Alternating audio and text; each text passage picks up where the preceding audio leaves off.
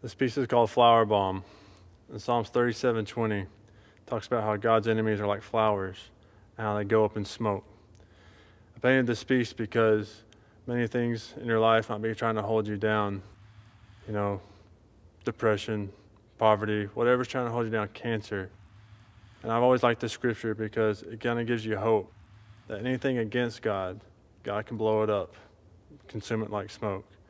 So if you're facing something that's trying to hold you down or hold you back, just think about this scripture where God can literally blow your problems out of the water.